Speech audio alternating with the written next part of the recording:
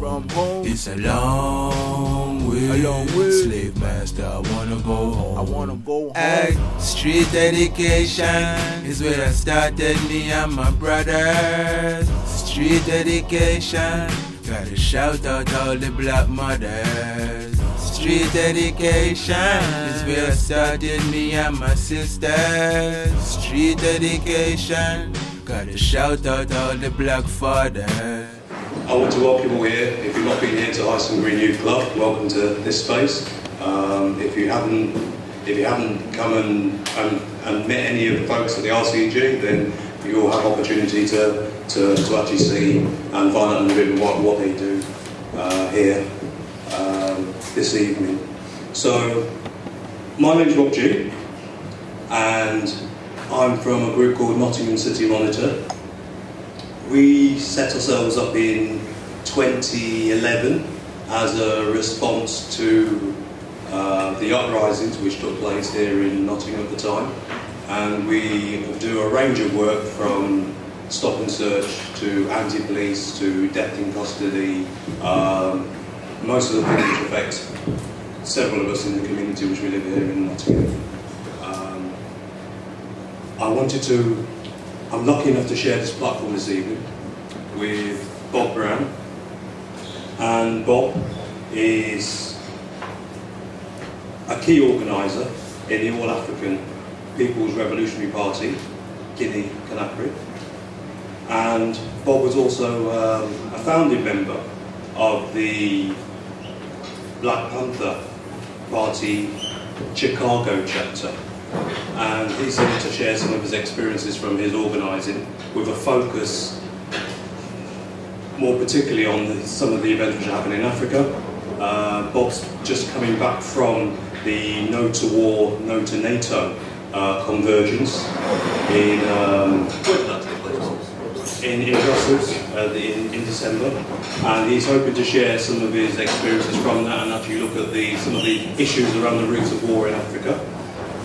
So Bob will be speaking first. I've also sharing the platform with Brother Omowale Rupert from the Pan-African Society Community Forum, and he's the founder and the secretary of that group, and he'll be sharing some insights into the British state and in particular the drug trade and how it's targeted Africans here in the UK. And finally but not least is SamieX from the Revolutionary Communist Group, who's going to be talking, and the RCG is an anti-imperialist communist group which fights to build an independent working class, and it works in solidarity in struggles with the oppressed worldwide. So he'll be sharing some insights into how do we organise to try and resist racism and poverty from the lessons from the Black Panther Party. Okay. Okay. So, without further ado, the programme is going to be Bob will speak, we will have a short question and answer, and then I'll invite Brother Omowale to speak and a short question and answer, and then SamieX to actually speak, and then once we've got through that, then we're going to have a wider, hopefully more dynamic kind of conversation as a group about some of the issues which we're facing here. Okay? Thank you.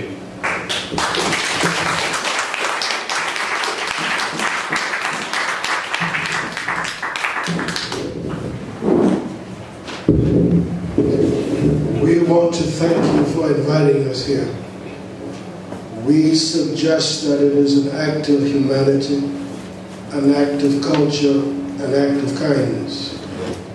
Kwame Ture, whom you perhaps know, is from the Carmichael, never tired of saying that the greatest crime that anyone could commit is the crime of being ungrateful. There will be disagreement tonight. We will struggle to not be disagreeable. Please do not take disagreement as personal or organizational attack. We should be above that by now. This is not kindergarten. It's not about who loves who or who does not like who. It's about struggling for the truth, struggling for direction. Rob has promised to chair the meeting firmly, because I assure you, I'll still be speaking when the lambs come home. My record is 17 hours with no water and no bathroom stop.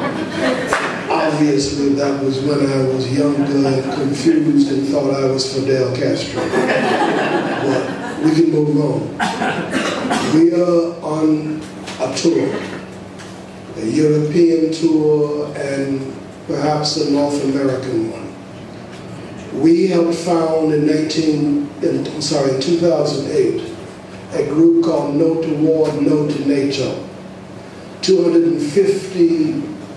650 organizations in 30 countries in that network, and we're the only one of color that I'm aware of. No, that's not true. They may have 3 or 4 in different countries in Africa. We found it, but we honestly have not participated in it. One, because we just don't have the money to fly back and forth to Brussels and debate the new Cold War, and the old debates that we debated 50 years ago in our youth. They've been answered as far as we're concerned, and some of them don't need to revisit. We also there's a history of racism, institutional racism within inside of the peace movement.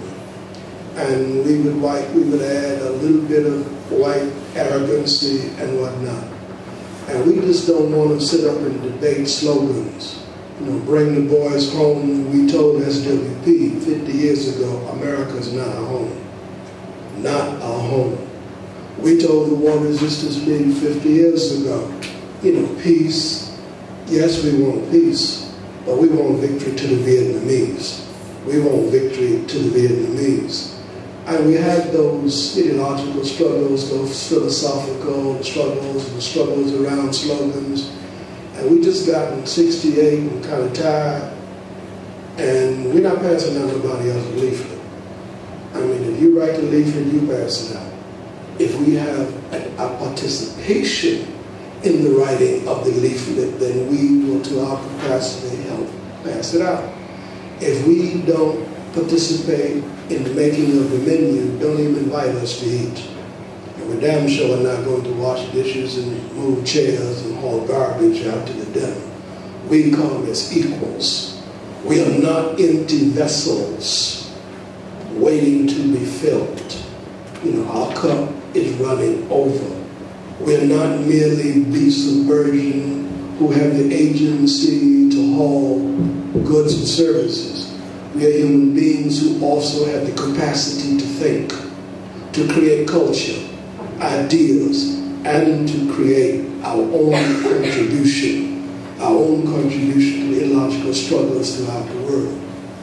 We went to this meeting. We are supposed to be planning an international week of actions sometime in May or June, when the NATO headquarters the ribbon will be cut. A $750 million building, which shows you the new coming Cold War, the new coming perhaps hot war. You don't put $750 million into a building and then talk about closing up shop the next day. It's a new phase, a new war being planned.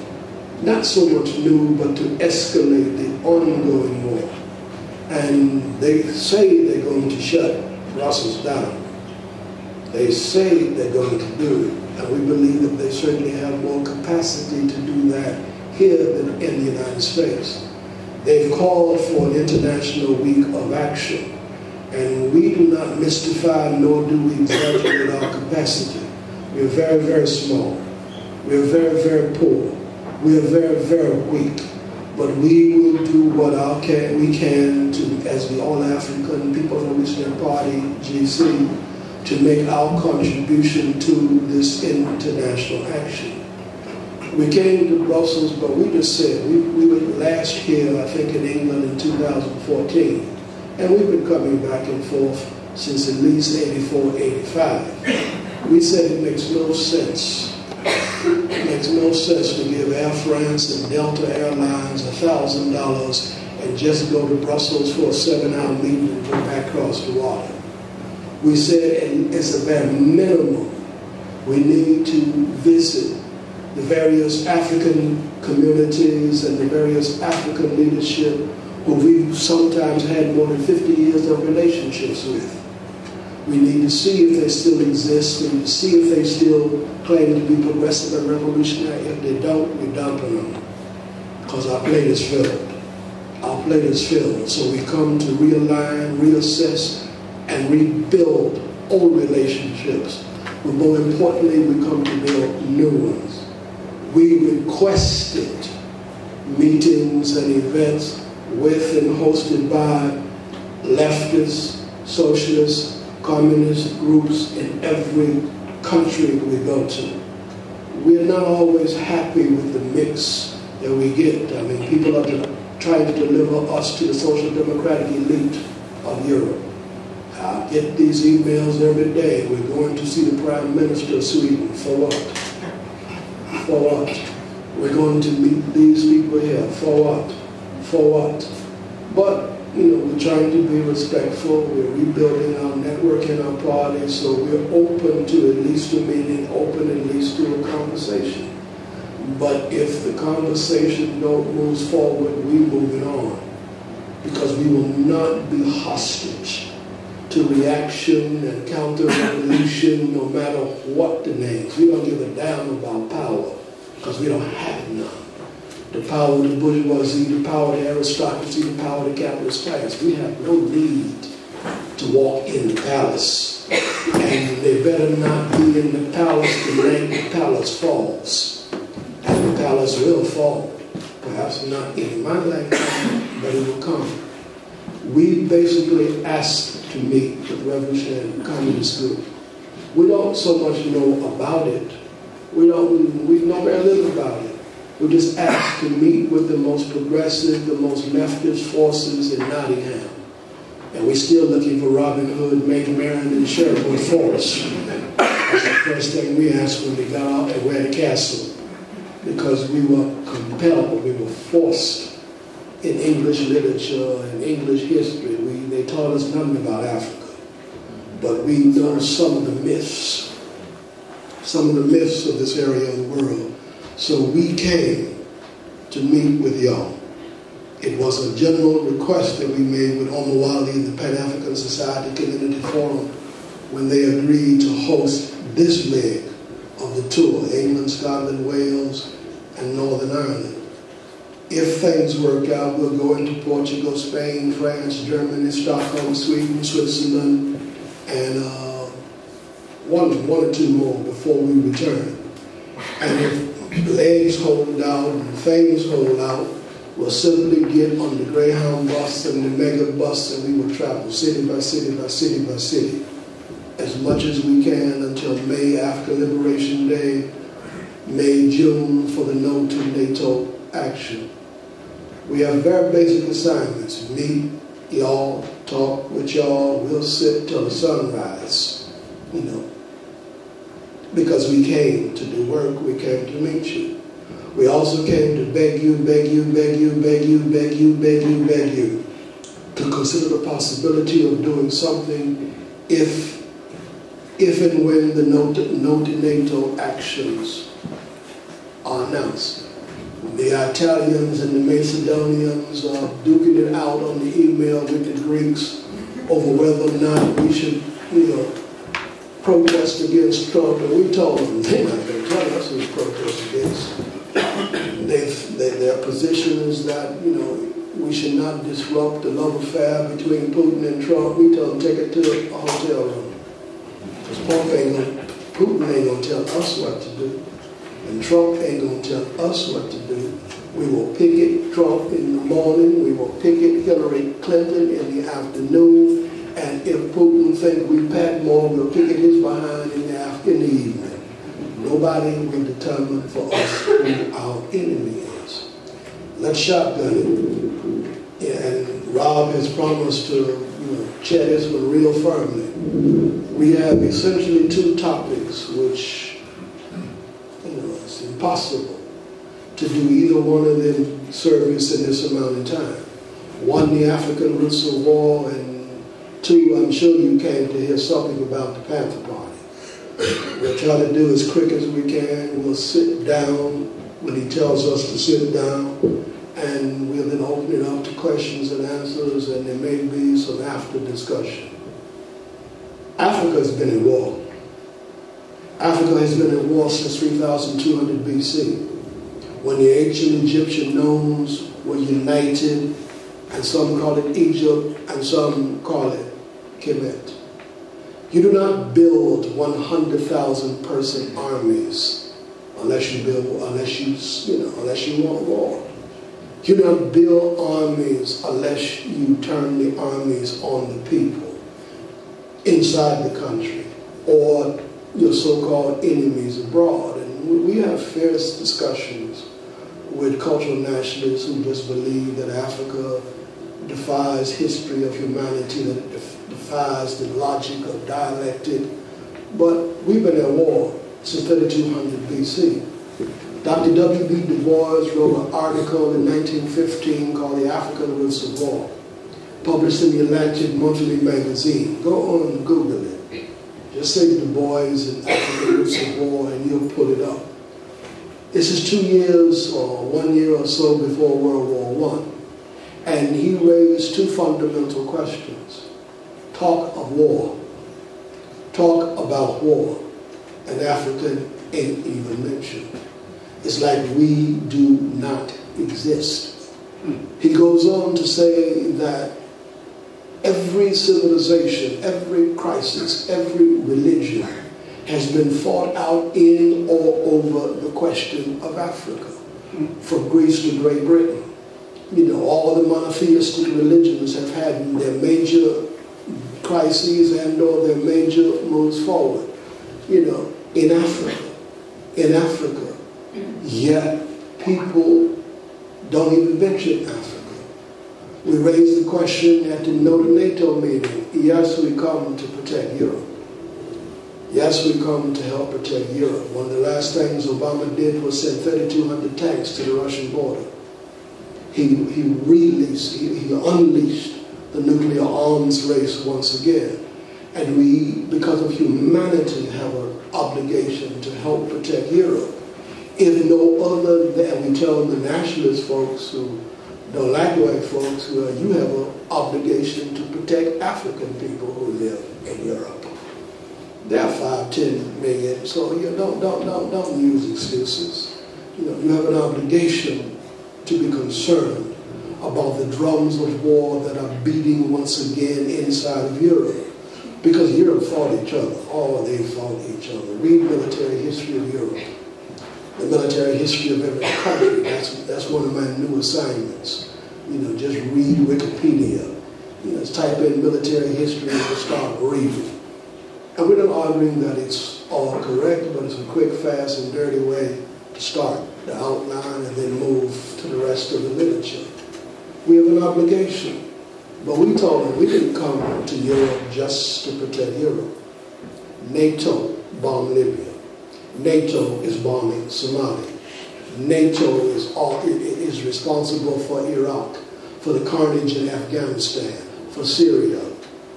We are anti-NATO because of the threat it poses to Europe, but we're also anti-NATO for the threat that it poses to Africa. We can't go into the details in this fast amount of time. We are also concerned about U.S. Africa. We are slaves.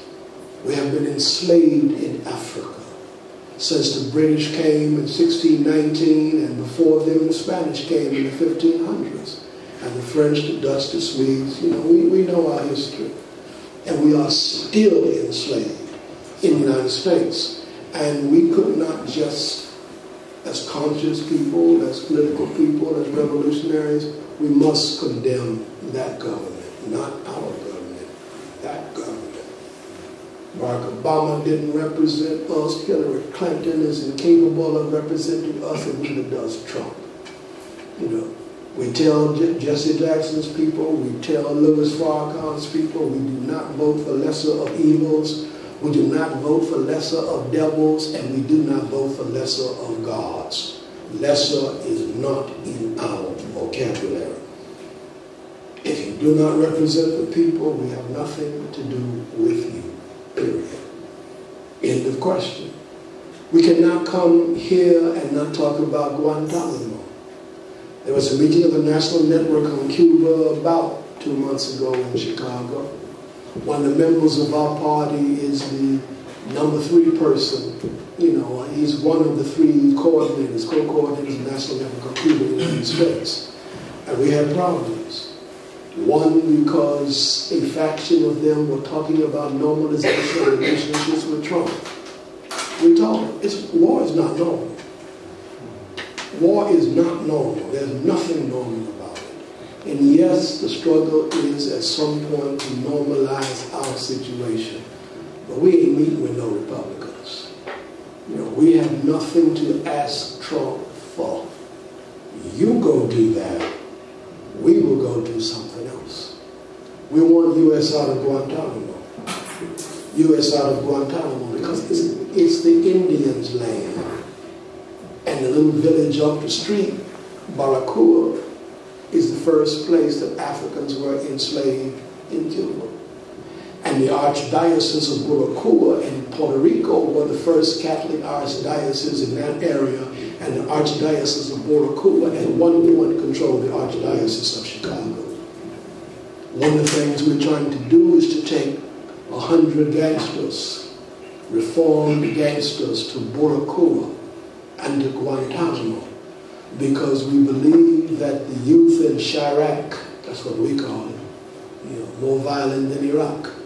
We believe that the youth of Chirac must play a role into helping get the U.S. Army out of Chicago, and police out of Chicago, and get them out of Cuba. Last on that one, we also support the movement in Dublin, at Shannon Airport. They have programs every second Sunday of the month for years. And they're doing a major action in Shannon, Ireland on March 5th. Because 2.6 million U.S. soldiers transship through Shannon on their way to war and on their way from war. And we need to have a presence just to tell some of them Africans who might be part of that, born in the U.S., you shouldn't go. Hell no, we didn't go to Vietnam, and no, you should not go and kill somebody who never called us a nigger. That's right. That's all we have to say. Shotgun to the Panther Party. How much time I got left? Very good. 10 minutes. Okay. We roll to the Panther Party. That's 10 minutes, including questions? No, it's your 10 minutes. Okay. We roll to the Panther Party. I've been very fortunate in my life. Kwame Nkrumah, I'm in the Nkrumah's race, ideologically speaking. Kwame Nkrumah suggests that his 11 years he spent in the United States working on his master's degree in philosophy and theology and whatever else. You know, he just studied everything he could, tried to get every piece of paper he could. He said those 11 years were very critical to the awakening of his philosophical conscience. You know, when he went to the United States in 1935, he was 33 years old. He was 33 years old. So what he was basically saying was that his philosophical conscience was awakened when he was 33 years old. He said he read all of what we call the dead white men in philosophy. You know, they're dead. Aristotle, you know, you can go on and on and on. And I read some of them people too in high school.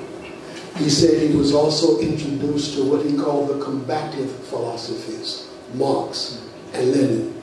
And he found much more to deal with his situation. He found them much more, you know, usable and workable with respect to his colonial situation. He was born in 1902. His political consciousness was awakened in 1935, between 35 and 45. You know, the 10, 11 years he spent there. Well, a man named Kwame Ture stuck like Carmichael. His philosophical consciousness was awakened at 9 years old, when he walked into a polling space in Port of Spain, Trinidad, on I almost called the street.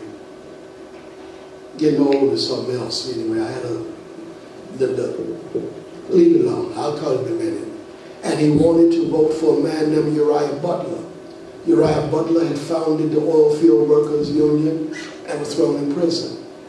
And Britain would have froze to death. The Spitfires never would have flew had it not been for in World War I and World War II, had it not been for Trinidad and Venezuelan oil. You need to read your history. Uriah Butler organized the Oil Field Workers Union. He wound up going to jail for a labor strike. He spent a couple of years in jail by the time he worked with the Indians in Trinidad to found the Sugar Workers Union. And he built a party called the Empire Citizens and Home Rule Party. One of the first, if not the first, all black or overwhelmingly majority black political parties in Trinidad. And they tossed him in jail. When he got out of jail in 1939, war had started. And Britain banned him from the oil field, banned him from his own party, and put him back in jail. And he spent 1939 to 1945 in prisons, British prisons. Kwame Ture, who was a British subject. And I know some of y'all think he's an American. He never did. When he was born, for the first 11 years of his life, he carried up, when he came to the United States, he had a passport that said Stokely Standiford Churchill Carmichael. Now you know Carmichael didn't come from Africa, and you know where Churchill came from. There are a bunch of men running around the Caribbean who were named after Winston Churchill. Just as it gets sickening to see those called Abraham Lincoln think Lincoln freed us. And we have to have a real conversation about that. But they're called Abraham Lincoln. You can't count the Chays, you know, the Fidels, the Queen Asante was in the United States than we do in Ghana. You know, as I said earlier, the sociology of the names we choose. You know, the generational name. We're talking about no one kid. We're talking about masses of numbers of kids. He went to vote for Uriah Butler. His philosophical conscience was awakened at night. They left him out of the polling space, told him to come back 12 years later. Well, 12 years later, he was sitting in jail in Mississippi, struggling for the right to travel on buses. He was struggling, you know, for the right to vote, because African people in the southern part of the United States could not vote, would be killed, would be thrown off the plantation. And there's a Student Nonviolent Coordinating Committee, the students of that era, who broke that issue. They were not the first. The Communist Party USA with Harry Haywood and a whole bunch of them fought to force make people where you were born. The NAACP fought for it. The Universal Negro Improvement Association under Marcus Garvey. We don't know our history. So they weren't first, but they came at the right time. At the right time. You know, in terms of the consciousness of the people, in terms of the objective and subjective conditions. And they broke it. They broke that system. And we're still counting the victims. Not just the victims who was killed, but the babies who weren't born because the woman or the man were killed. Not just the people who were thrown in jail, but the people who were walking around tonight with post-traumatic stress onto an international course. You know, 6 months later, Kwame rolled back into the United States. The fourth litter of Panthers started in February 1968 at the Free Huey rally. At that point in time, there was only 2 chapters loyal to Oakland, because all these other structures, Bobby Sykes down in Australia, the Dalits in India were a little bit later. I mean, it was Black Panthers in Barbados, in the Caribbean. It was everywhere. And they were all independent structures. They were not monolithically one party. Well, at the Free Huey rally in '68, you know, it is from that moment that the Huey P. Newton faction of the party began to grow. By September, there were 20 chapters across the United States in that faction. and we built 16 of them. I founded the Chicago chapter of the Black Panther Party. I appointed Fred Hampton the chairman of the party. If he had listened to me then, he would be alive tonight. I appointed Bob Rush, and if he'd have listened to me, he wouldn't be a damn congressman for the Democratic Party tonight.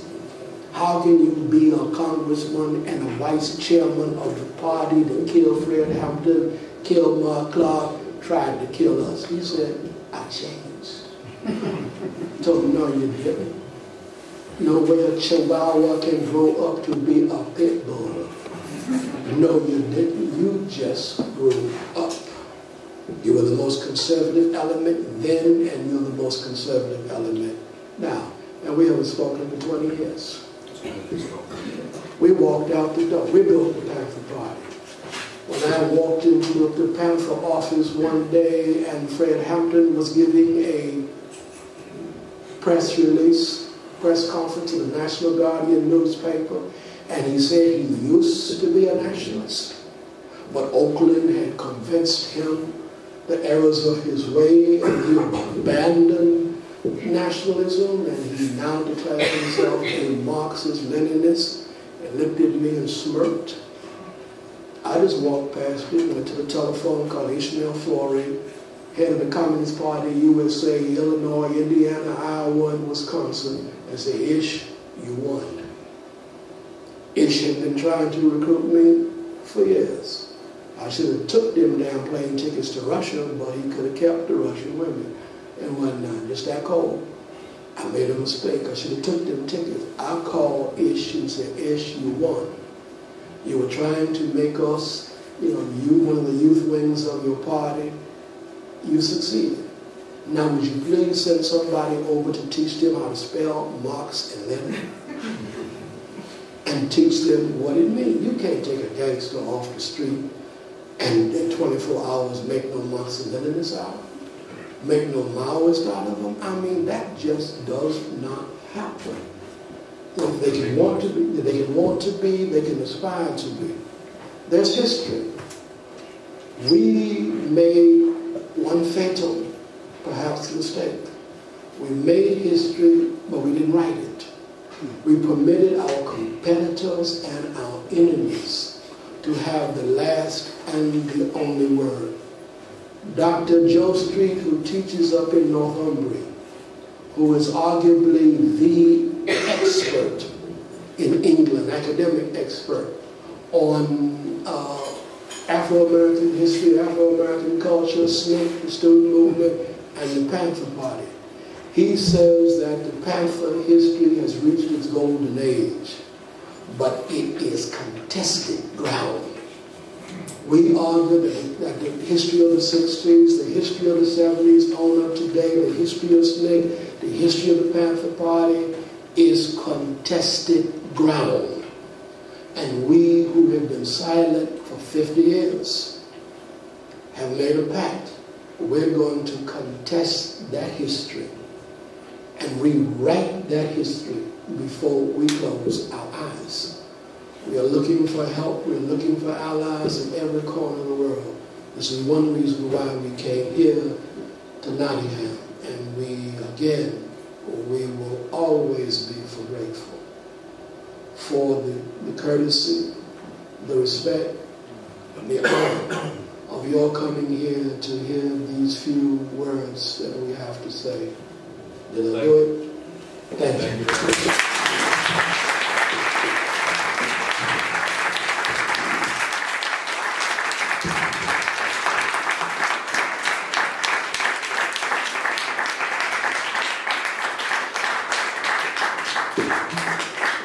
Thank you, Bob. That was very enlightening. And what we're going to try and do now is have a brief 10 minutes of questions and answers for those who've actually got questions for Bob, pertaining to Africa, roots of war specifically, and also the Black Panther Party, and then we'll have the next speaker. We've got a roving mic somewhere, so.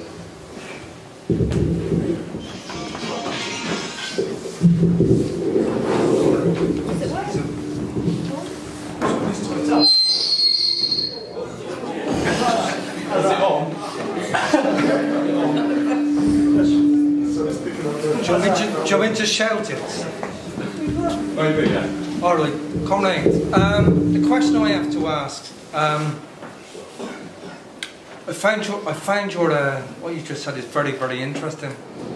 And coming from an Irish background, and looking at the Irish struggle and the history of the Black Panther movement, very, very similar in struggles.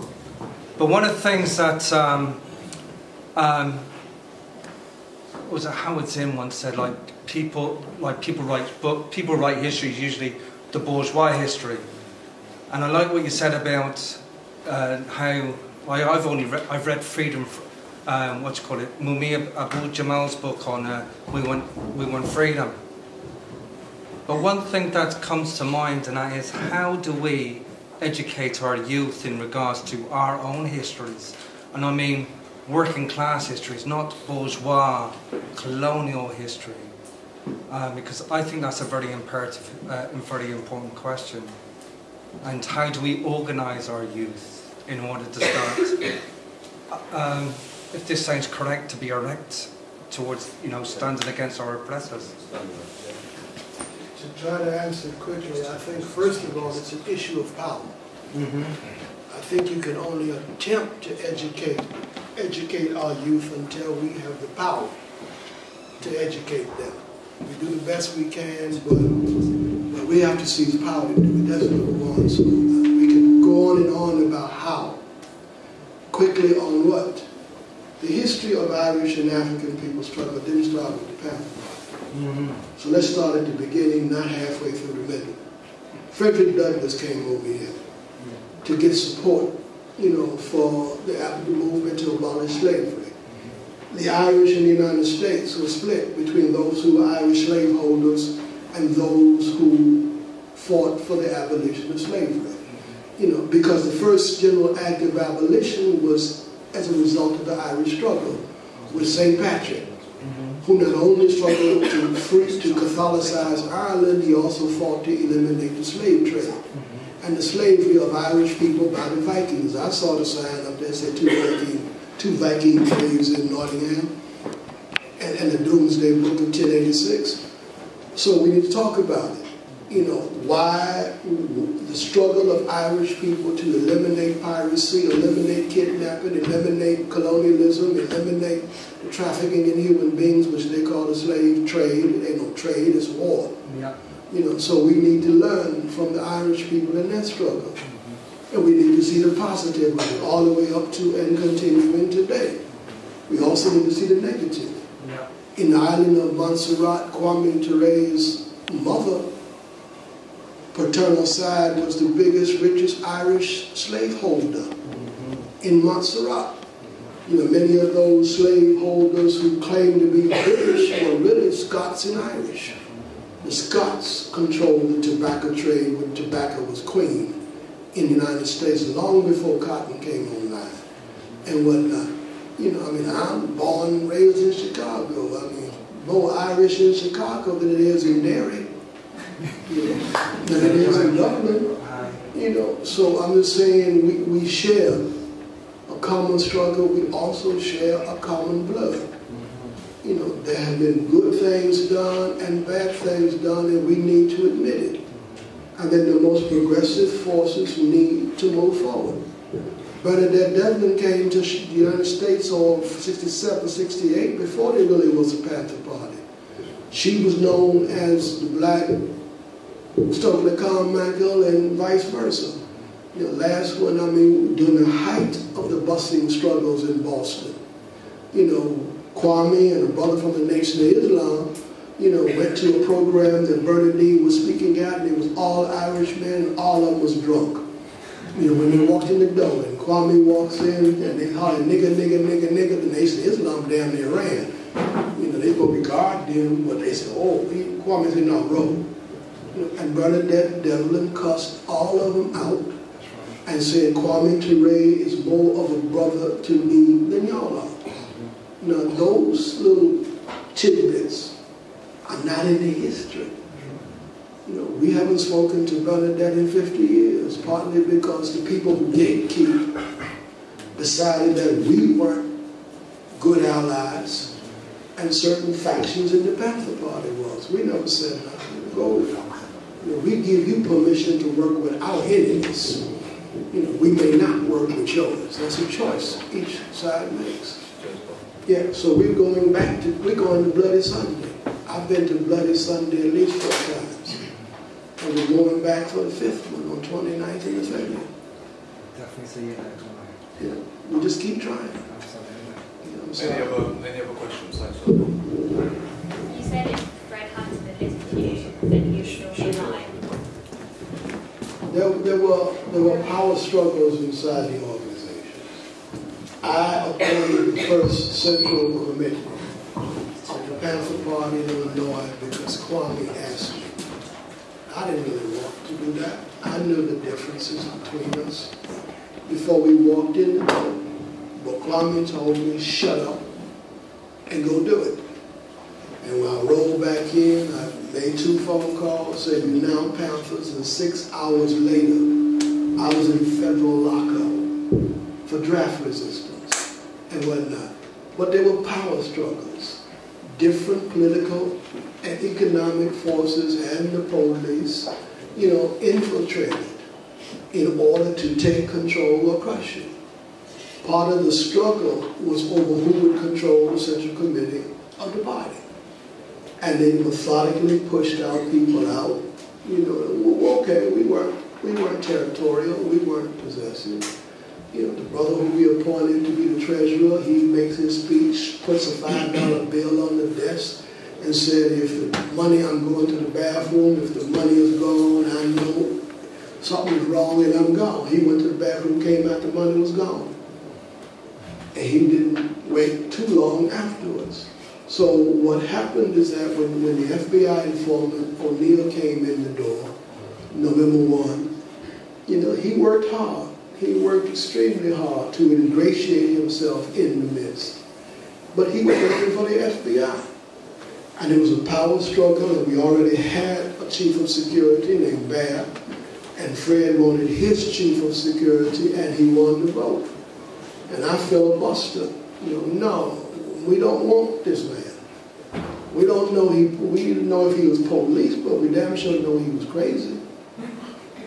Everybody know that. We didn't know who he was, the kind of adventuristic and provocative kinds of things he was doing in office. But for whatever reasons, they voted to make him the chief of staff and Fred Hampton's bodyguard. And he came to me and said, "I'm your bodyguard too." And I told him, "Hell no, you're not." My mother and father had 13 kids. We came down the room alone. And we're leaving here in the casket alone and not having to watch our back. Well, that's like December 68. 12 months later, Fred Hampton is dead and he sets up the raid. Now, it's a mistake. We were 20 years old. It's a mistake. Fred Hampton paid for his mistake. And if he'd listened to me, he might be alive today. Okay. Yeah, your question. In the United States, in terms of Chicago, where I know the Panther Party is very strong in Chicago. What are the Panther Party doing to secure young black male, to attract young black male to the organization? The Panther Party is not in existence nowhere in the world.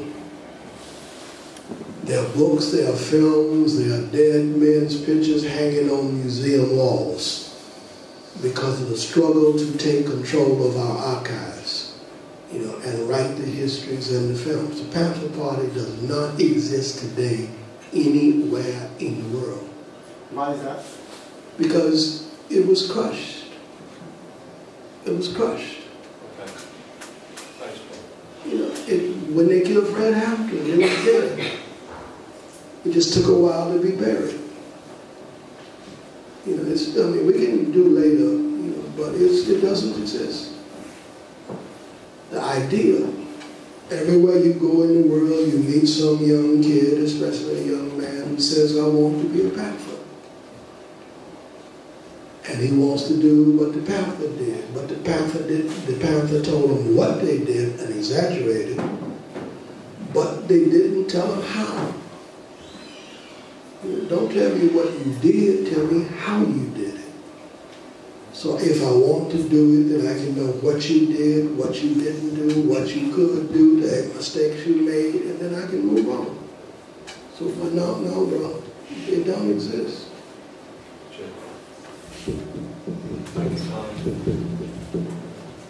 Can we just hold that question, hold that thought? We're going to have an open question area, okay, which will come after we've gone through the other speakers. So we're going to probably have about 30 to 40 minutes where hopefully if you can hold on to that thought, we'll be able to come back to you, okay? Thank you very much, Bob, much appreciated, and also for those questions. I wanted to introduce Brother Omowale here. He wanted to speak a little bit about the British state and the UK drug trade and its very, very visible attack over a long period of time on the African communities here in Britain. Okay, so there's Brother Omowale. Let me try speaking without the mic, if I can. Yeah? Yeah, so I'll just try speaking without the mic. Let me just say very quickly, well, warmest greetings, everyone. That's the first thing. Greetings to you all. Yeah? Very quickly, before there was the CIA, there was an FBI. And before there was an FBI, there was a BI, Bureau of Investigation. And declassified papers show that the BI, the Bureau of Investigation, was investigating Marcus Garvey and the UNIA. You know, they had spies in his camp, etc., etc., etc. And one of those declassified papers said that Garvey and the UNIA had developed an alliance with the Irish labourers on the docks. And Garvey had bought some ships, and he had made a pact with the Irish workers on the docks that they would load the ammunition onto the ships, and that the ships would then sail to Africa, where those guns would be used for the physical liberation of Africa. This is what the Bureau of Investigation said. I'm just giving this as an example in relation to one of the questions that were put. We don't know whether they were right or wrong, but we do have a book of quotes there where we hear the militant side of Garvey, where he does talk about bloodshed and fighting to the death. But the subject that I'm going to speak on very quickly, I'm a member of the Pan-African Society Community Forum, and one of the areas that we've come under considerable attack for is just statements that we've made in relation to the drug trade, the British state's internal war against African people. It's against other oppressed people too, but it really is targeted against African people. And one of the analyses that we share, I mean, we've produced literature on this, which hopefully we can make available at some other point. So I'm just going to try and give a very top level kind of analysis. If you think of the capitalist system, the capitalist, inside the capitalist system, if you try to steal from a capitalist, they've got a system in place for you. They've got police. The job of the police is to arrest you for daring to steal from the capitalist.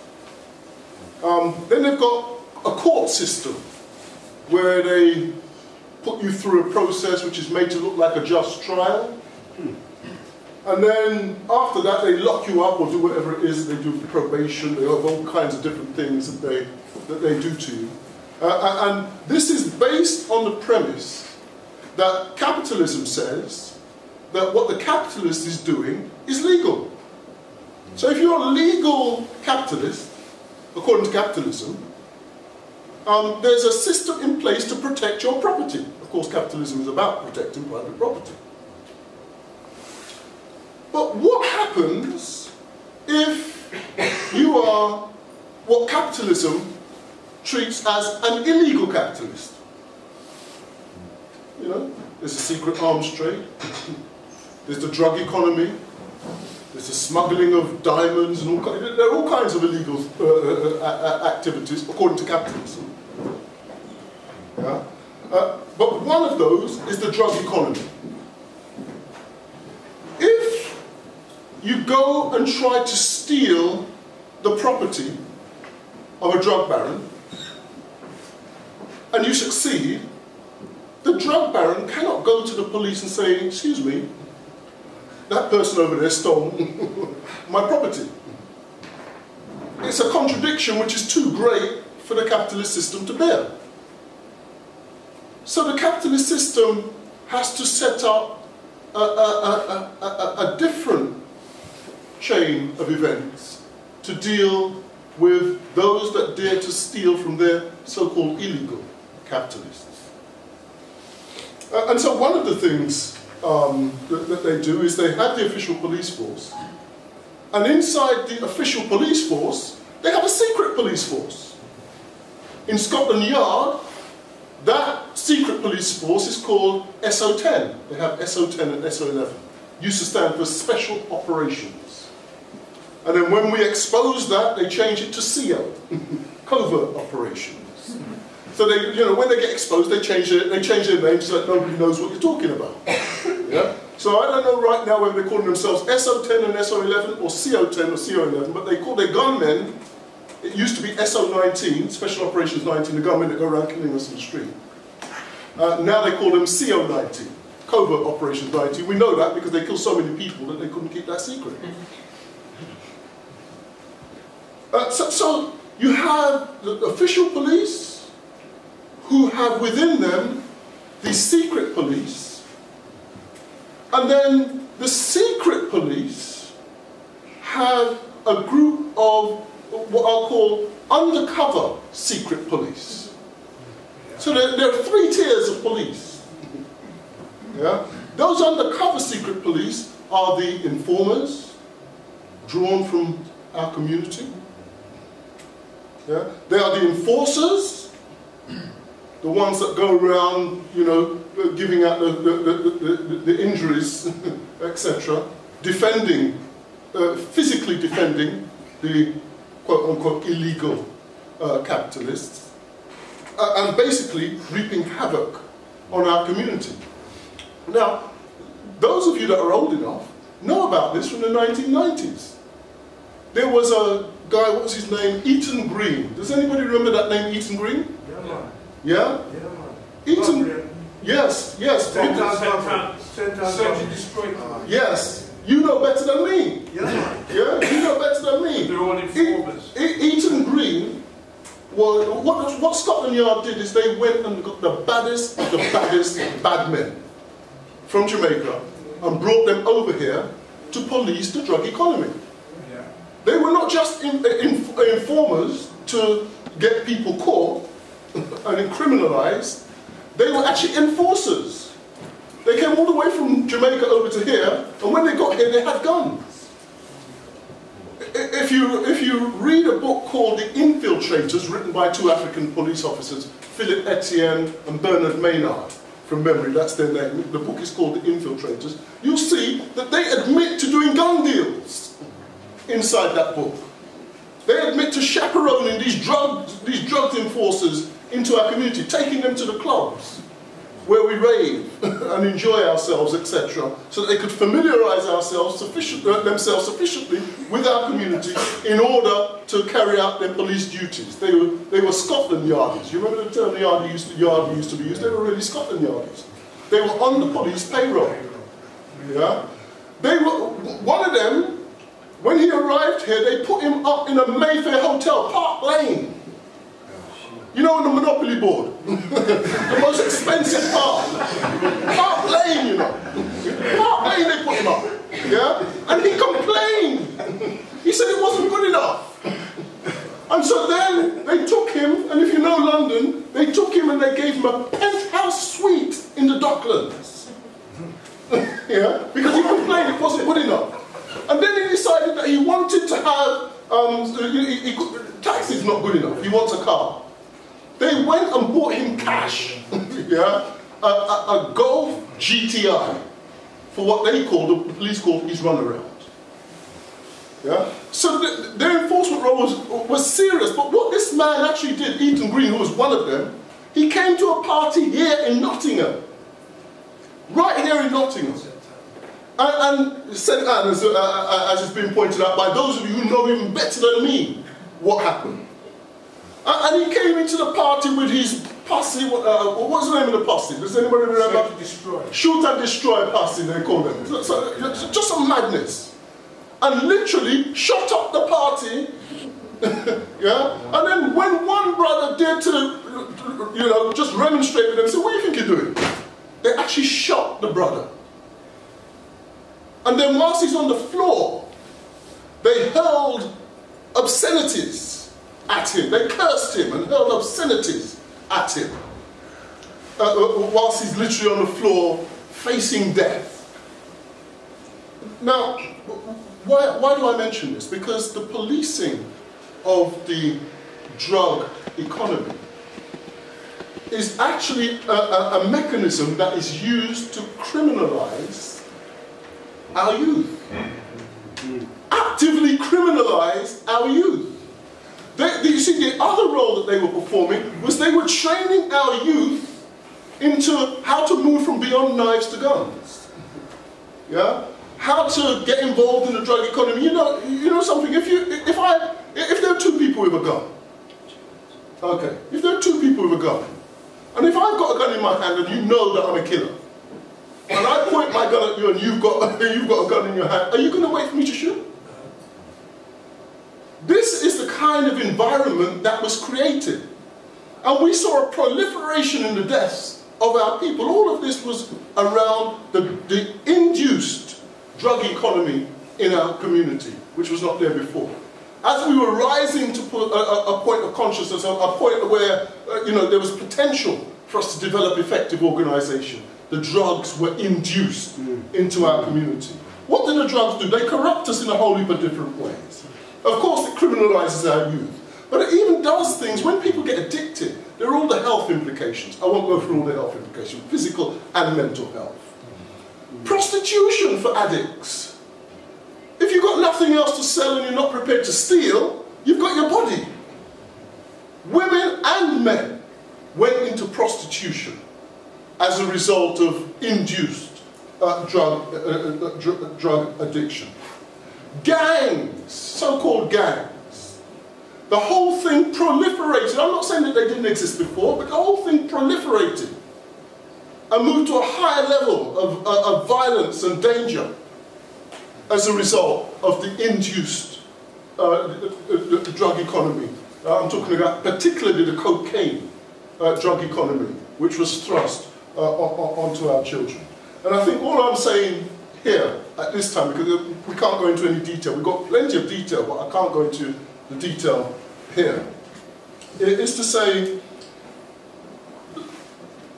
that a point has been reached where some people are trying to defend the drug economy as though it's something good, because it can be used to rake in money.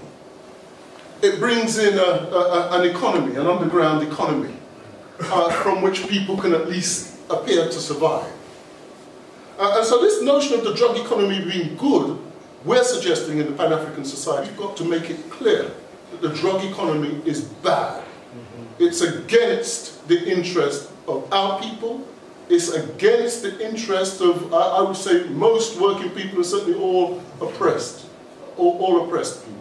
It's against our interest, and we must develop a campaign to make that point clearly aired across the African community and other communities that are interested as well. I'll stop there because I think my time is up.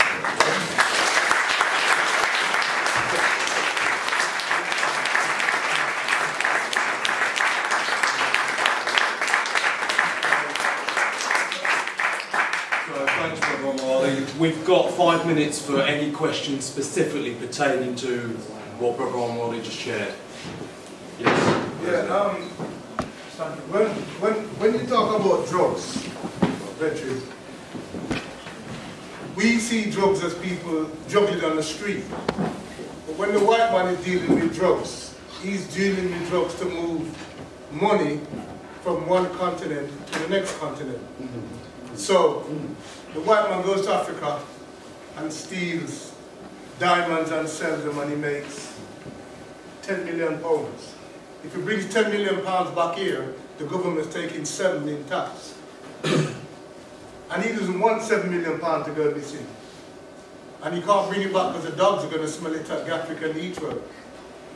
So you know what somebody says to him? Buy some pork. You don't have to spend £500,000 on it.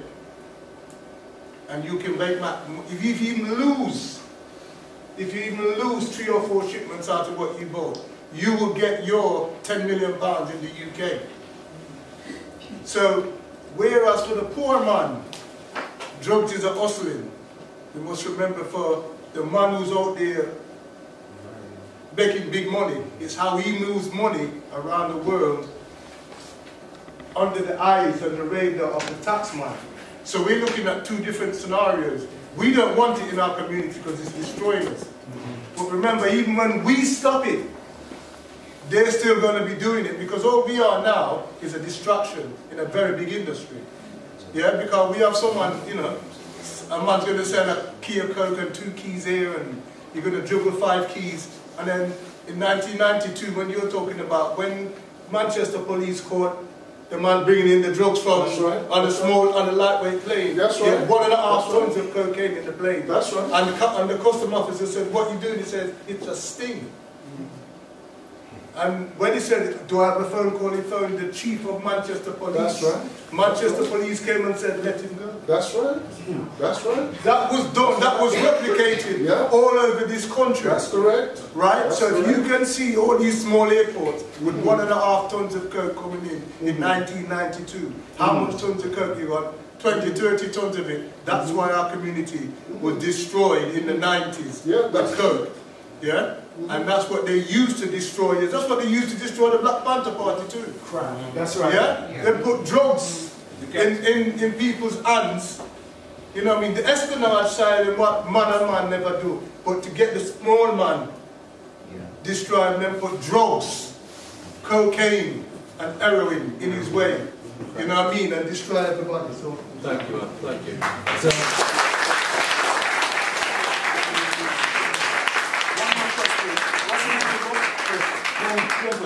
What's the name of the book? Yeah, 1 second. There are a whole heap of different books. The book that I specifically mentioned was called The Infiltrators. It's written by 2 Dotty Beasts, African police, who were the enemies of our people, working in the secret police service known as SO10. And their job was to introduce the gunmen into the community. Introduce them to our sisters. One of them, who was suspected of the rapes and murders of 7 different women in Jamaica, was brought over here. And of course, what is he going to do when he gets over here? But rape and murder the African women here. Marcia Laws, at the age of 23, was raped and murdered by this genocidal maniac. This man stabbed her so many times they couldn't even count how many times she was stabbed. You know, these were the kinds of lunatics that they were bringing in to our community. And all I'm saying is, we must not be silent on this issue. Yeah, we must speak up, and we're frightened to speak up because there's gunmen in the background. You understand?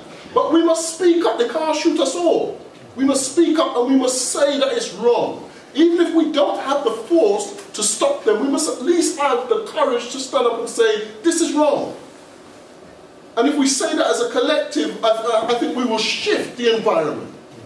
We will actually shift the environment. We must stand up and say that it's wrong. And for what our brother was saying there, you know, the example that he gave is absolutely correct. We've got the documented evidence. Yeah? We've got the documented evidence to prove that what the brother was saying was true. P.C. Donald Palumbo is his name. Yeah? There are 2 books by the name of Bennett Coppers. 2 books with the same name.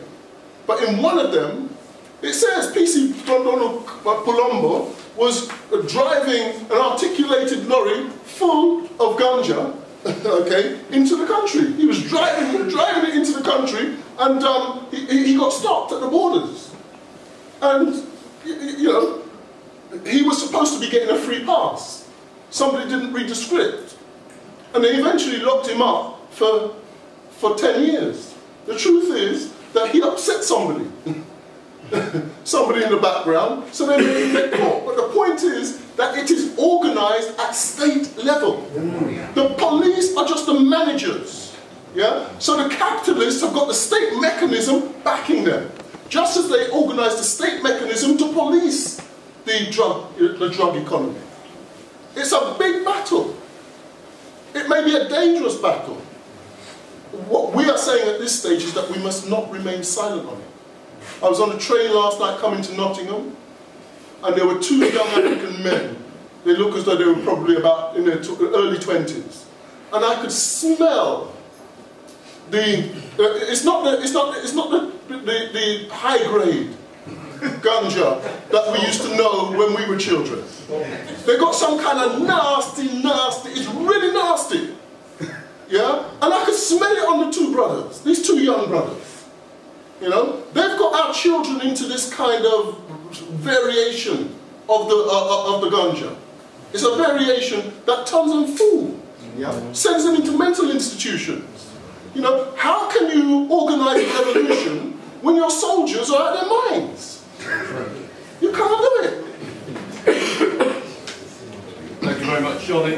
I'll have to hold those questions until we close. We're going to bring Seamus in now, and Seamus is going to talk to us about some of the lessons which we're going to take from the Black Panther Party and its legacy, and maybe how we can look at organising here in Nottingham where those opportunities might be. Okay, thanks, Seamus. Do you want the microphone? Yeah, I know. I think I'll just shout.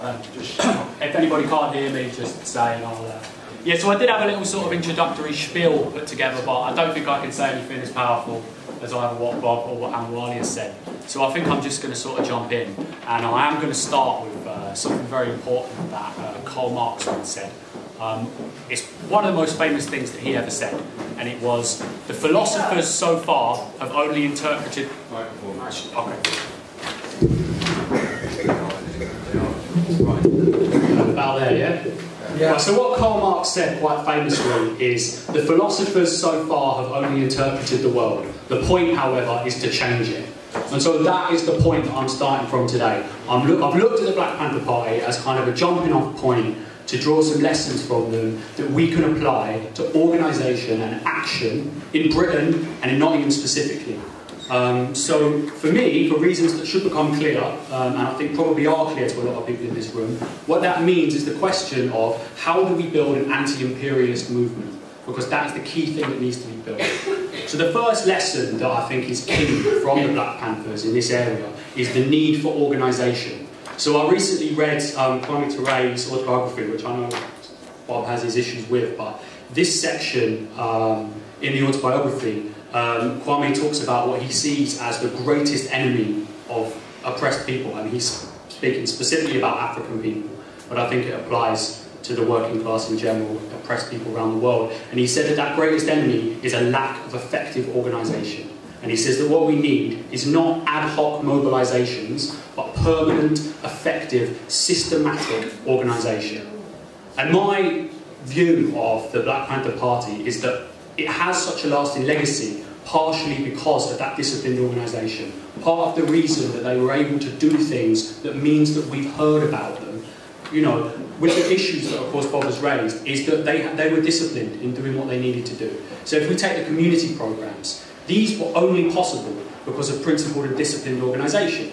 Thousands of people across, you know, the USA, which is effectively a continent, were feeding thousands of children every morning breakfast. They were driving ambulances, you know, they were staffing medical clinics, driving buses to prison visits and all of this stuff. And these kind of activities are just not possible on a kind of ad hoc basis of kind of, I'll do it if I feel like it. It requires disciplined organisation, you know, working to try and achieve something, relying on your comrades, building something in that sense of organisation. So, you know, and within the party there was a structure that meant that this organised, disciplined people could act collectively in line with a broader strategy, thinking about what they were trying to achieve and organising to try and achieve it. And without this kind of organisation, and I think the history of the last few decades have shown this, we are left flailing around, reacting as events hit us, rather than being prepared, with roots in the community and in an organisation which gives us a base from which we can act and from which we can build. So I think, you know, the Panthers kind of show us that organisation is what we need. So the question then becomes what for and what against. And from the communist perspective, which is the perspective that I'm working from here, one of the most important political points that we can take forward in Britain today that was made by the Panthers is that there is an objective basis for an alliance between oppressed people around the world and the working class in the imperialist countries. So this is a position that the RCG has in common with Black Panther Party kind of members, the Black Panther Party as an organisation, and other US groups like the League of Revolutionary Black Workers and other organisations around the world have taken this view. So, you know, Bobby Seale is famous for saying that we don't hate white people, we hate the oppressor. And if the oppressor happens to be white, then we hate it. The Rainbow Coalition, which was organised in Illinois, which I'm sure Bob could talk about, was organised between these different groups, like the Young Lords, who were a Puerto Rican group, the Panthers, and then white hillbilly kind of Appalachian people, such as the Patriot Party. You know, and I watched a really interesting video recently, which was where people from the Panthers travelled out into the rural kind of neighbourhood where these whites were living, and there's this really powerful video where you've got this organiser from the Panthers, I don't know who he is, he's saying to these rural whites, look, you've got rats in your houses, we've got rats in our apartments. The police come around here beating up your children, the police come around where we are beating up our children. We have a basis on which we can work together. And so that is a really key point. And you know, the Panthers extended that to the global anti-imperialist struggle. So they made links with the struggle of the Vietnamese. So remember when Bob said, you know, we don't just want peace, we want peace which is a victory by the Vietnamese struggle. So yeah, that kind of link. You know, and this is a point that the RCG comrades are making constantly when we speak to people on the streets. The point that we make is that the very same people who are driving the exploitation, the oppression, the war in oppressed nations such as African nations are the ones who are decimating services and driving down the living standards of the working class within the imperialist countries. It is the British banks, the British companies and their defender, the British state. And so we have that same enemy, and so we have a basis for allying. So yeah, this common enemy is the ruling class of the imperialist countries, along with their agents and their lackeys who work for them. And it's in the long-term interest of all oppressed people to ally against this global imperialist power, along with the other imperialist powers. So the way we view imperialism, which is quite important for understanding, you know, why we put this view of imperialism across, is that you've got a situation in the world today where there are a handful of rich countries that don't really produce anything. So if you look at Britain today, we don't produce anything. You know, our balance of trade is ridiculous. We import all of these luxury goods, all of these things that surround us today, yet we don't manufacture anything. And how do we fund this? The answer is that British banks export huge amounts of finance capital, which is invested in the oppressed nations. This investment means that the control of all the resources on the African continent is in the hands of European banks, European companies, North American companies. Okay, so at the moment, British foreign assets, which are mostly finance capital, are 5.5 times Britain's GDP. GDP being a measure of the value of all goods and services in the country. Okay? And what this means practically, if you look at the situation in the world, is, for example, you can look at... So last year, War of One, in the summer, brought out a new report about the activities of some of these companies. And they looked at 99 London Stock Exchange listed companies. And these 99 companies own $1 trillion of resources in Africa. Okay? And all of this wealth from the world's most mineral rich continent, because if Africa was independent, run by Africans, it would be the world's richest continent, because it has all of the natural resources. All of this profit, which should be being used to build up the African continent, to build up the living standards of African people, to liberate Africans, is not. It's being used to build this nonsense that you see in the imperialist countries. And I think actually what Omowale was saying, there's an interesting aspect to this as well, because obviously this stuff is all defended by imperialist war, by imperialist intervention through proxies or directly to control all of this plunder. And one of the ways that all this is kind of controlled is globally the drug trade. So if you think about it, you have recently, in the last 10, 15 years, the Afghanistan war. You speak to people who've come back from Afghanistan, what do they say they were sent there to? To guard poppy fields. That heroin is then sold globally. What happens to the money, the profit from that drug trade? It gets laundered by HSBC.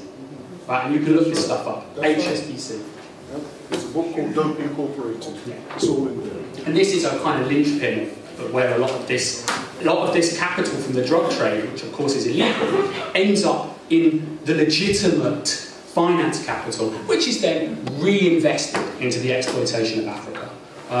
So this is obviously an important realisation, but why the RCG argues that this is so key is that it's key for the movement in Britain, because it has this fact that Britain is a parasite, and this fact that we leech all of the value, most of the value, pretty much all of it, from the rest of the world, creates a particular political situation in Britain. And that situation is that these massive super profits allow the ruling class in Britain to buy off a privileged section of the working class. And that section we call the labour aristocracy. So this is something that James Connolly talked about in the Irish Struggle. This is something that Lenin talked about. It goes right back to Marx and Engels, and it goes right back even further than that. It used to be a commonly accepted thing, that there was a privileged section of the working class. And under imperialism, this group's power and privilege is entirely dependent on maintaining the imperialist system. And so what does their key priority become? Their key priority becomes to work within the working class movement to undermine any effective resistance to imperialism. Their role is to steer the movement away from attacking imperialism and tie it into supporting the pro-imperialist Labour Party, the pro-imperialist trade unions. And this section has demonstrated its treachery again and again in British history. So, if you look at the 1970s and 1980s, while claiming to support the Irish Republican struggle, all of these so-called socialists campaigned for the re-election of the Labour government, who had sent troops into the occupied north and who had withdrawn special category status from Irish political prisoners. While claiming to support the anti-apartheid struggle, these socialists campaigned for the re-election of Labour, who, when in office, had maintained and extended trade with the apartheid state.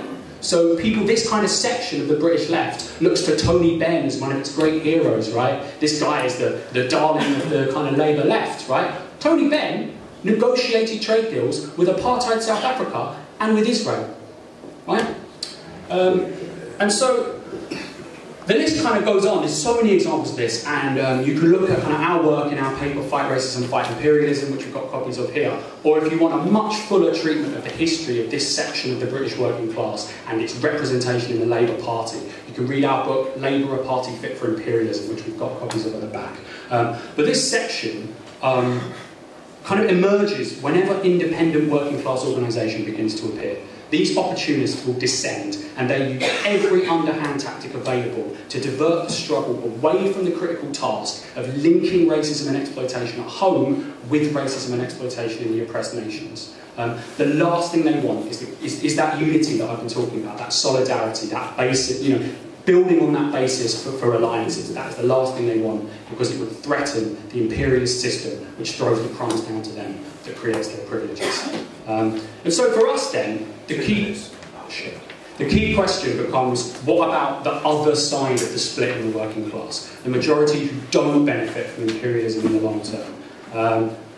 And so when we look at this section, we see that actually imperialism, as kind of Marx said about capitalism, is that it's creating its own gravediggers. The imperialist order has actually created more oppressed sections of the working class within its own heartlands. So after World War II, there's loads of profitable work to be done to rebuild and all of these new factories and everything. And so what the British state did is it granted access to Irish, South Asian, Caribbean workers to come and work in the worst jobs for the least pay. And this process now has expanded to include migrants from all over the world. So most recently, there's more African people now, there's more Middle Eastern people now, and particularly Eastern European workers. And this imperialist exploitation,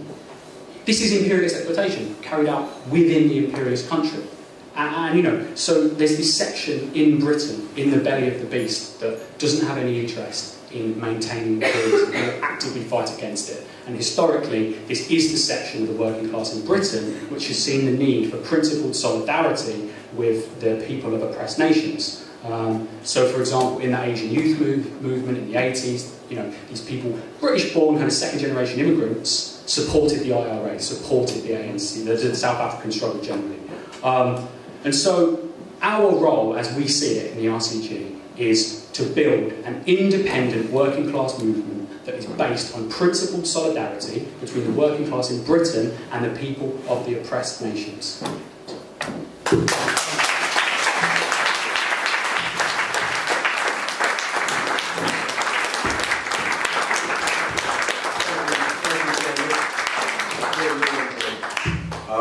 What we've got is an opportunity for any folks who want to direct something directly back to Seamus on what he's just raised, and failing that we'll go straight into a more general kind of conversation. We've got about 20 minutes to actually do that, so if there's anything you've been desperately wanting to say to Bob, Omowale or Seamus, please do that. Anything that's specifically back to Seamus. Gentleman first and then yourself. Thank you very much. Well, thank you for our speakers for the rich talk today. My question actually goes probably to Bob, but I have touched on what other guys said. I will start where the last speaker said. He said most of the African resources are used to develop the developed world. She's absolutely right. The question is why are African politicians, governments, allow this to happen? The speaker before him also mentioned the issue that it is among us, there are some who are being used by the police, by the gangsters, drug dealers, etc., to destroy the community, which is absolutely true. But why among us are used as to do this? That's the question. Okay. My question, yeah, let's make it clear. Because I asked you at the very beginning, that question goes to the Bob. Just to remember my question properly, I just want to mention a bit of history. When I was around 15 years, 16 years, I have, and obviously you could forgive me for my ignorance at that age, I had the opportunity to study economics, which I could be the most corrupted bankers now in Africa. I could study politics, I could be the most liars politician. I didn't do that. There's something which has told me to do that, and it's the history, which is the topic of this lecture. I hated history. I hated history. Maybe I hate the way it's being taught. Why? Because I couldn't get good things from the history. He built a military, conquered a city. He built, destroyed a city. He killed. It's all like that. I couldn't get why I am learning this. I hated history. So I became an engineer. Okay? Now, the question comes, is there a problem with the way we, and my friend there asked the same question, hopefully I can try to put it in a different way. Is there a problem the way we taught our history, or being taught our history? Do we have a problem? Why we feel inferior?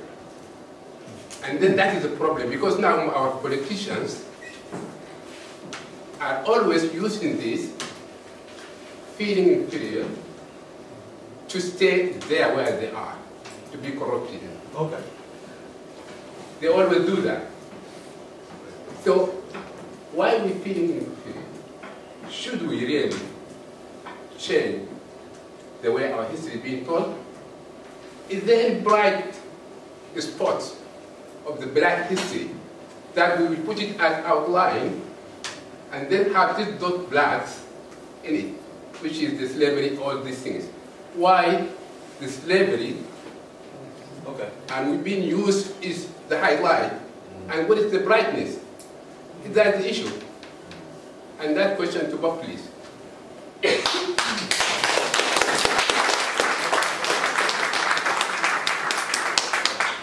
Bob, are you happy to answer that and incorporate? Well, I mean, I think Bob's better placed to answer the question, but in terms of the first bit, I could just say something. In terms of why do these African leaders, in terms of why do these African leaders kind of let this happen, or kind of don't they care about African history? I know that's not quite how you put it, but I think there's a lot of money going on. There's a lot of this, enormous sums of plunder that's going on, and you can buy people off. And you can buy off revolutionaries. There is something in the South African struggle that was called the London problem, which is where people who had been active in the struggle would come to Britain, they would have a slightly more comfortable life, and people back in South Africa would be arguing, there's this London problem that people are now not fighting for revolutionary change. And so if you take that and you magnify it to, well, if you help us, profit off of all this oil, we'll give you a cut. And there are always people who are willing to do that. There are always people who will be agents of the ruling class, agents of the oppressor, and yeah. Thank you.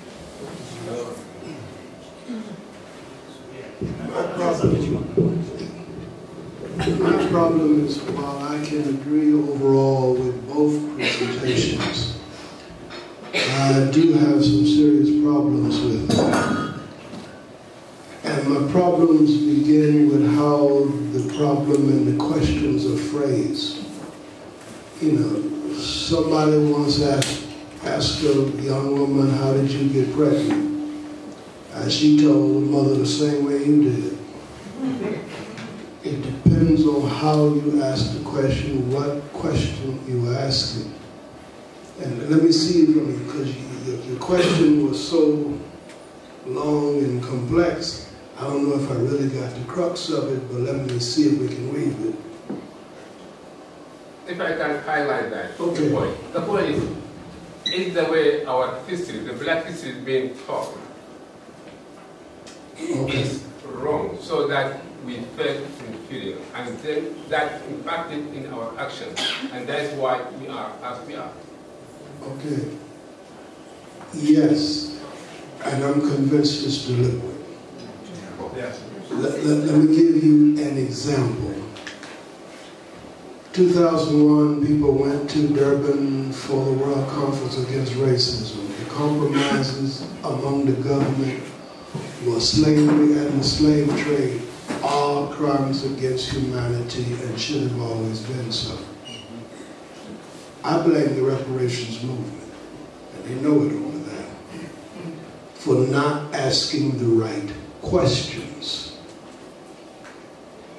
If slavery and the slave trade are crimes against humanity today, then the proper question is when, where, how, why did they become crimes against humanity? And you don't start when they became crimes against us. You go back to the beginning. Caesar was kidnapped and enslaved. And when he got free, he killed the kidnappers ruthlessly.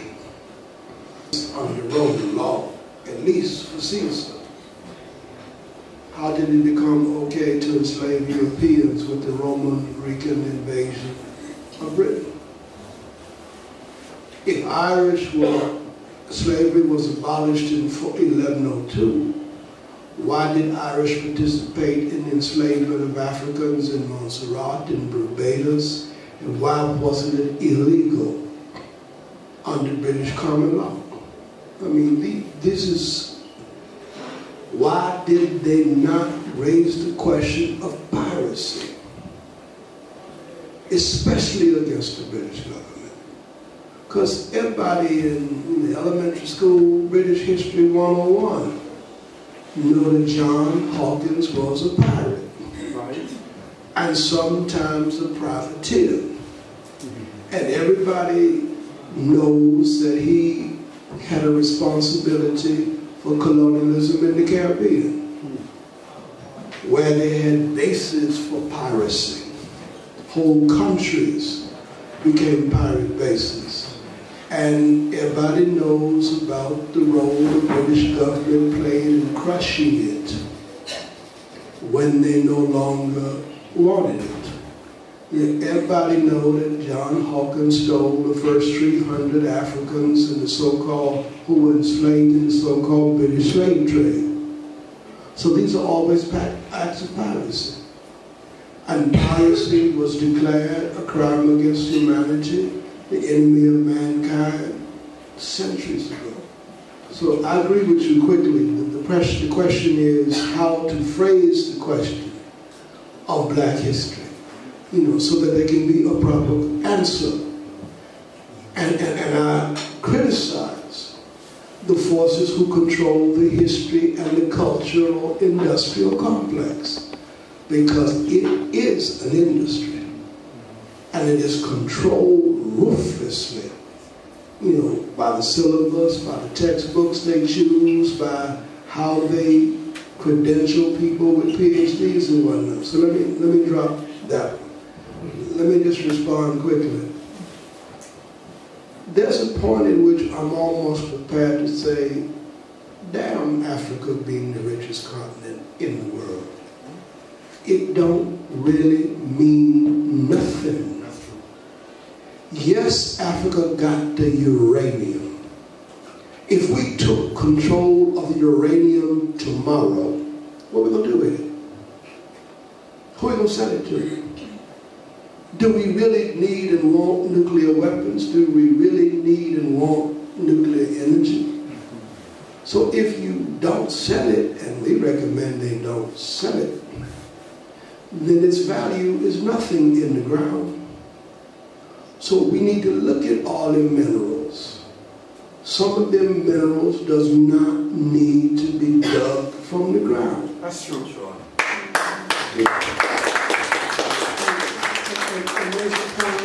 The anti-nuke movement is preoccupied about a U.S. nuke sitting in Europe, but they don't say nothing about the plight of uranium workers.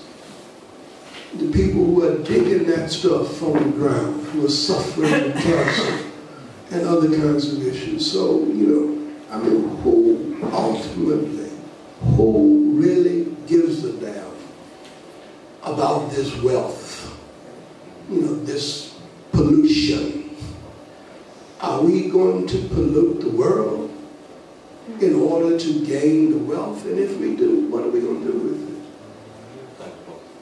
I'm just having problems, and I think it's today. If we don't ask the right questions today, how are we going to change the world any better? And I don't think we're asking them. I certainly don't agree with all the answers. Thank you. Thank you.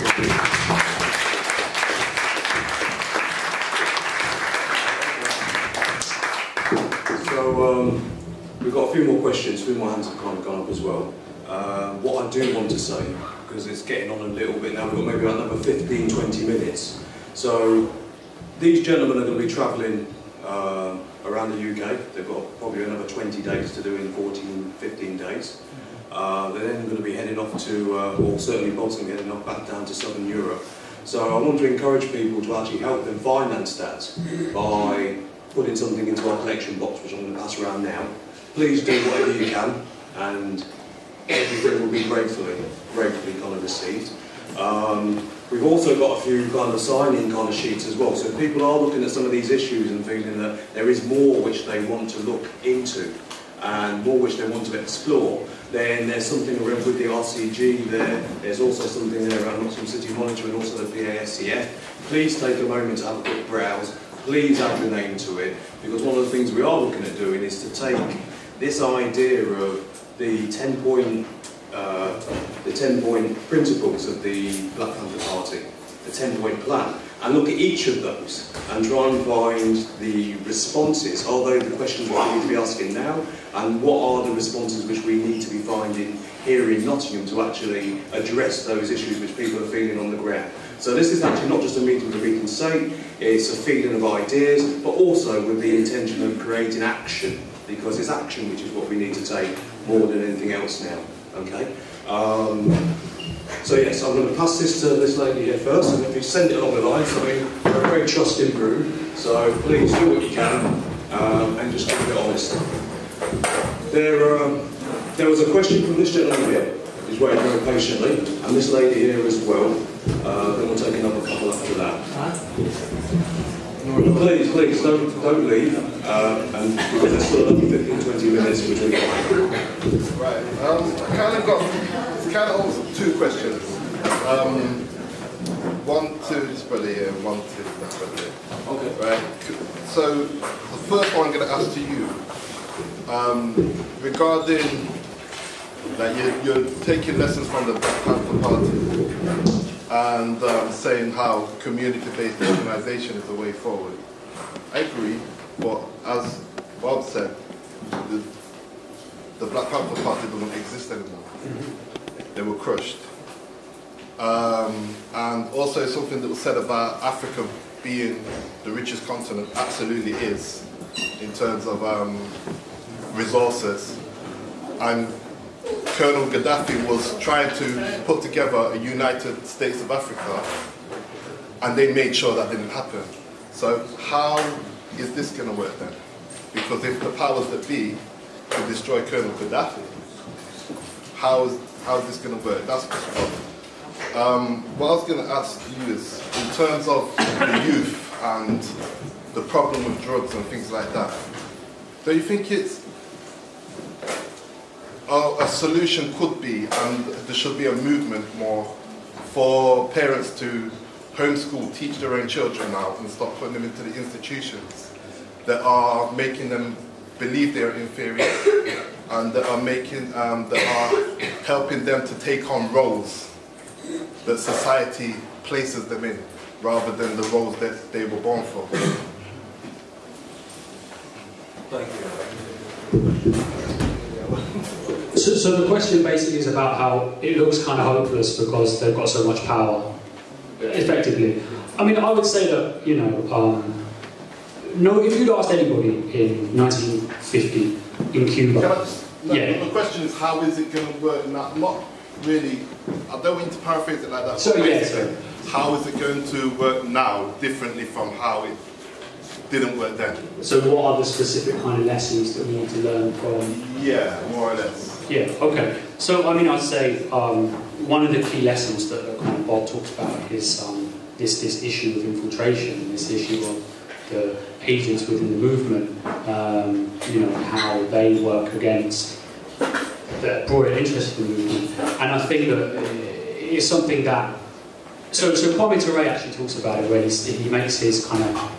He takes some issues with the way that what Bob would say is kind of the Newton, Bobby Seale kind of Black Panther Party. He talks about how, because there was such this kind of explosive kind of thing, people didn't have the personal bonds with people, they didn't get a chance to know anybody because there was all this massive influx, you know, uncontrolled kind of influx into the party, which allowed a lot of infiltrators to get in, for example. So you can take something, you know, this is just an example off the top of my head, but you can take something like that and you can kind of control the inflow. You can have, in terms of like a cadre organisation, you can have more kind of oversight over how you bring people in, and you can kind of take, if possible, a slower kind of attack with things, and, you know, various things like that. You need to, you know, look at the history, study where mistakes were made, find analogies today, that sort of thing.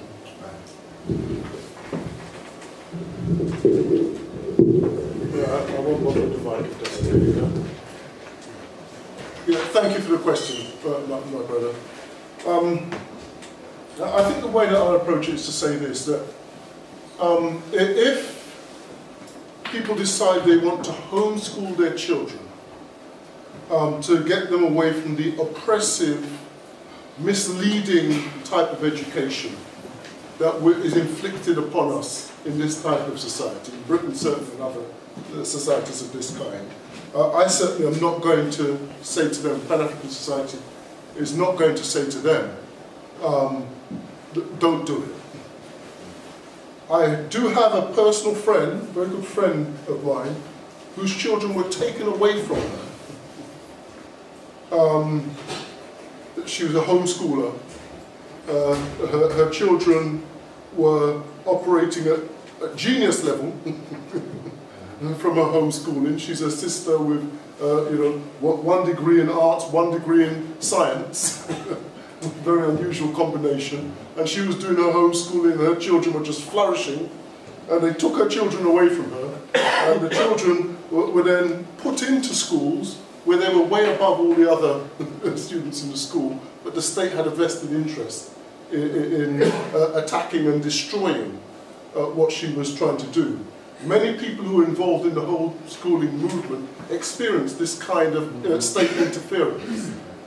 And the reason I give that example is to say this, is that in the Pan-African Society Community Forum, we say the collective is superior to the individual. This is what we say. We accept that the individual is vital. We accept this. We accept that the collective also is vital. We accept this. But they're not at the same level. Why are they not at the same level? Because a collective, if you put the right collective together, it can create an individual. The right woman and the right man put together can create an individual. But no individual can create themselves or another individual. This is just nature. That's right. Yeah? This is just the basis of nature. So if we're going to look for solutions, we have to understand that imperialism doesn't organize just at the microscopic level. Imperialism organizes globally. It organizes internationally. And in order to meet that challenge, we, at the grassroots, have got to organize internationally. When Bob says that he's coming over here for the A-APRP to look for allies, he's actually organizing on that scale. Notice he didn't say he's coming over here just to look for African people, though that is very important.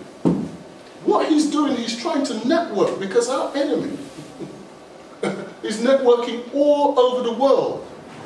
And if we want a solution to the problem, rather than the kind of quick fix, or the quick fix for my individual family or my individual self. That's not what I meant, by the way. No, okay, I take that. It's not criticism of your question. Yeah. I'm just trying to offer an analysis, that's all. Okay. Yeah?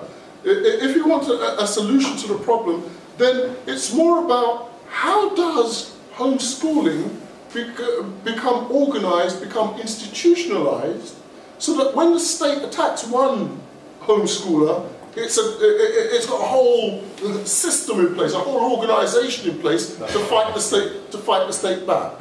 So we wouldn't necessarily, we're not against the homeschooling, we're not against the homeschooling at the individual level, but we wouldn't see that as the level at which the defense of homeschooling should be carried out. It really has got to be something more collective and more global. I mean, I'm going to add to that. As somebody who's been a home educator, homeschooler, my daughter's here tonight. You know, avoiding the secondary school education is really important in many ways.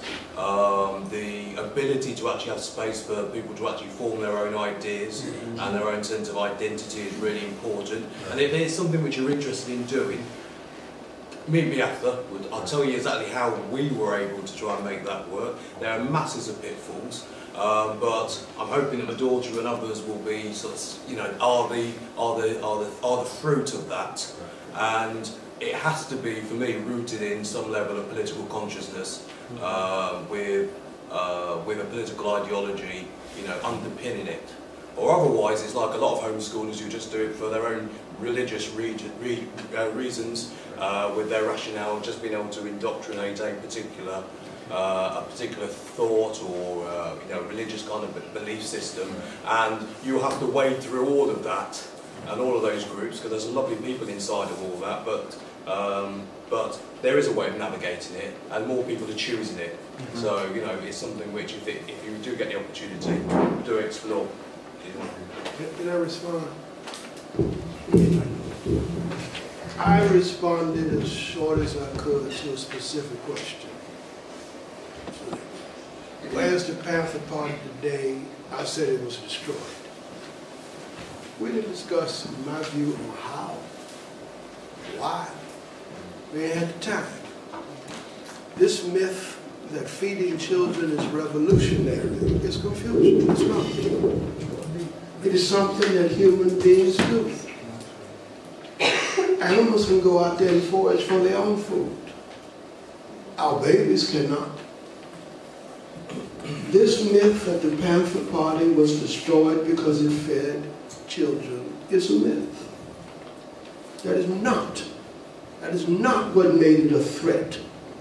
That is not what made it destroyed. So I didn't discuss that because it's just very hot and it's too long, we don't have that. But to suggest that because the Panther Party is destroyed, that y'all can't feed some children today, I didn't say that. In fact, I'm even holding back on some of the things I would say because I want to encourage you to try. To try and go feed some children. I mean, it's very simple. You do an analysis of who needs to be fed. You figure out how to feed them. It may be put in cooperative grocery stores. Why do I have to cook the food if I can help empower the family and teach them that it needs to be done and how to do it? So it's no longer that simple. It is bottom line an economic and social system that provides for people's human needs, with this respect, food and whatnot. And I mean, if I really wanted to do it, I think we can, and I told Rob, I'll have some conversations and some suggestions. Why would we repeat something? I mean, the world has moved on. We don't have to do it the way the Panther Party did it because we got other tools. We got technology. We got a little bit more building space. We cut deals. In Chicago, we have a problem of housing, we have a problem of jobs, we have a problem of foods, and some of the forces are talking about the need to cut the deal with Mondragon, in Spain, who is the Basque cooperative and the largest cooperative in the world. Now, I ain't saying we can do it, but they do have a deal in Jackson, Mississippi, that the Basque Creed did with Chokwe Lumumba was for a moment the mayor. So no, it can be done. We can help feed our children today. I'm not sure that we should, if we could, mechanically use the models the Panther Party did. That was all they had access to at that point in time. But the capacity in educate our youth. Until then, we can only attempt. And we have to, and collective is superior to individual. I completely agree. And I think, education and schools at the moment are their sites for kind of struggle. They always have been. But just one thing I was reminded of by a piece of paper that I got given yesterday at school was I thought it wouldn't apply to her because she's in reception. The government is now forcing schools to collect data on all students to see what their country of birth is. Not their language at home, which, theoretically they could help people to, if English was their second language, they could give them additional support, not that they do very much. but this is about country of origin, and they're passing this information onto the Home Office, and that information is already being used to round people up for deportation. It's a way being used to try and get back in contact with so-called illegal migrants. Illegal according to who? This system, this imperialist system that's leeching wealth from around the world, and they turn around and say that a Libyan family is illegal. I call that bullshit, but it's bullshit that needs to be challenged. Me as one parent, I'm going to write to the governors, but what's that going to do? Do you know what I mean? Now they know I'm the radical parent, yeah? I'm still going to do it, but we need to do more than that. And I think, you know, it's so great seeing so many people here. I just hope it's not, I hope it's the start of something. We don't all think the same. We've got different points of view, different perspectives. But I think this idea that's come through from this meeting is about building alliances, about where we can work together, the things that we can do. And I just really hope that, you know, these meetings that Rob mentioned might be a start to continue this discussion, because, you know, they're organised, they've got their networks, they've got their CCTV, their police, their everything, and we're not, and we need to be.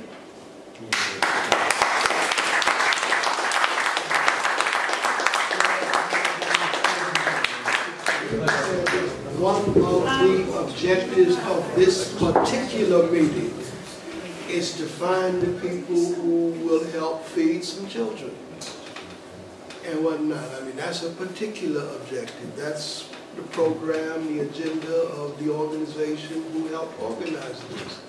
So we don't want to lose sight of that. You know, we don't want to lose sight of that. And you can do it. You can, where there is a will, you can find a way. And if we can help you in any kind of way, I mean, I've helped more breakfast programs and children's programs since the Panther Party than before. I mean, we roll in and we talk about hundreds of thousands, not 10, because the resources exist. You know, it's a question of the capacity, putting the pieces together to get the capacity. So please, please, please, please, please, do what you can to help push this program forward. Because our people are hungry in a world of plenty. And we just have to do what we can while we're trying to change the world. We also have to manage some of the crises, some of the problems as best we can. Thanks, Bob. I think, unless you want to have something, Seamus, but I think just one quick point. Just one quick point. Just to say this, that, I've been very fortunate to be exposed to seniors in the movement who have taught me a lot. One of those is Bob, who have taught me lots of things. And one of the things that one of these seniors, one of these elders, taught me, when I started talking to him, I'm thinking of your point about the cameras and they're being well organised. He said to me, there's nothing to worry about. Who mans the cameras? It's the workers. Yeah? No matter how powerful imperialism looks, yeah, in order for it to operate, it requires us. Yeah? Yeah? We are the real force. We are the real power. And if we understand that, we will bring imperialism down. Thank you.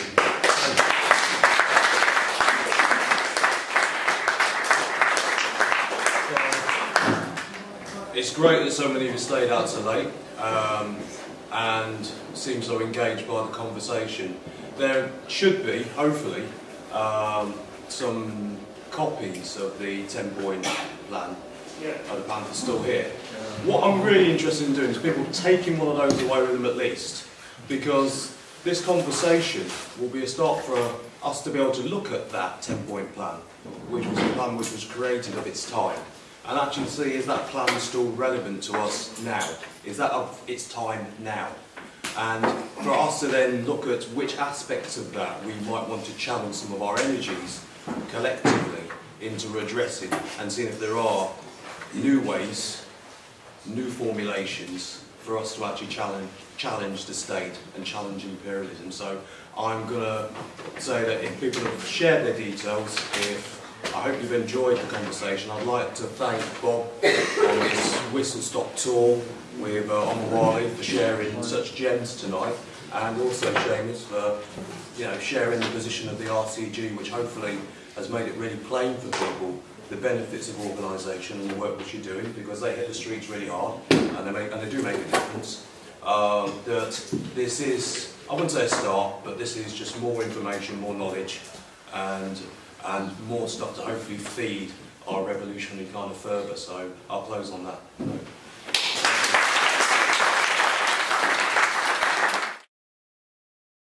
From home, it's a long way. Slave master, I wanna go home. Hey, street education is where I started, me and my brothers. Street education, gotta shout out all the black mothers. Street education is where I started, me and my sisters. Street education, gotta shout out all the black fathers.